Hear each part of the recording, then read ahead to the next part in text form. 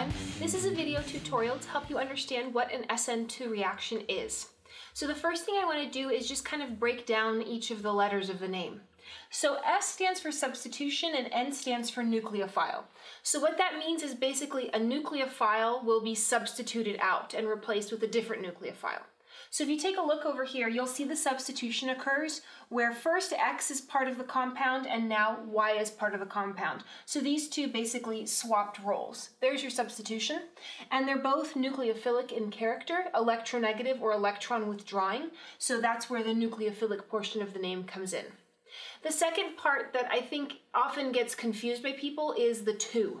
So 2 has nothing to do with how many steps are in the mechanism. What the 2 is talking about is the rate law, which is based on the rate limiting step of the mechanism. So over here, this 2 means that there's a bimolecular rate law, meaning in the slowest and only step of an SN2 reaction, there are 2 pieces contained in it. The concentration of the alkyl halide, this right here, and the concentration of the nucleophile right there. So there are 2 different compounds contained in the rate law for an SN2 mechanism. So please keep that in mind, that the 2 is based on the rate law. It has nothing to do with the number of steps in the reaction. In an SN2 reaction, there is only 1 step. So let's take a look at that mechanism. Okay, let's take a look now at the SN2 mechanism. Remember that in the SN2 mechanism, everything happens in 1 step.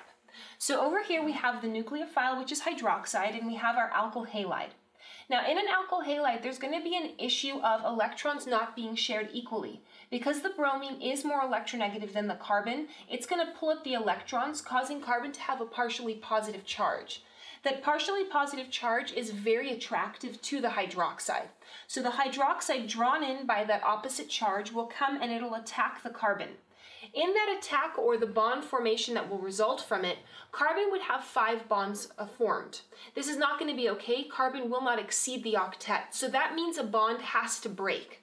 In this case here, the best bond to break would be the bond that it has with bromine. So what we're going to have is the hydroxide come and backside attack the carbon, which then results in the bromine getting kicked off. So you can kind of think of it in terms of if someone was on a bench and you wanted their spot, you shove them out of the way and steal their seat. This is basically what's happening in an SN2 mechanism. One thing that's very important to understand is if you have a carbon, like in this case, that was asymmetric. So this carbon here is not an asymmetric center, but if that carbon was an asymmetric center, an SN2 attack would result in an inversion of configuration, meaning that if this was an R, which it's not, it would turn into an S. If it was an S, it would turn into an R. So in these reactions, you always want to start out by looking and seeing, okay, is this carbon an asymmetric center? In this case, you'd say no, it's not, so you're not concerned with configuration of product. If, however, you were given an example where that carbon did have a starting configuration, you would then need to be mindful that the product has the opposite configuration to it. And that's what's going on in an SN2 mechanism.